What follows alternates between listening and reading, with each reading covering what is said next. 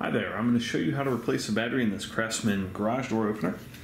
This is what you need. You need one of these 2032 batteries. You can get these on Amazon. They're really inexpensive. There's a link below in the description. I'll take you straight there. And then just a simple flat blade screwdriver. Okay, so what you want to do is on this top portion here, there's a little slot. Stick your flathead screwdriver in there and just gently twist it apart. The way this one works is there's kind of like two little pivot things to it. They pivot up like that. So go ahead and take your battery out and take your new battery, positive side up, and you can test it right here to make sure new battery's good. Make sure you see your blinking LED right there. Okay, now putting it back together, like I said, there's two hinges here. You want to make sure those go in first.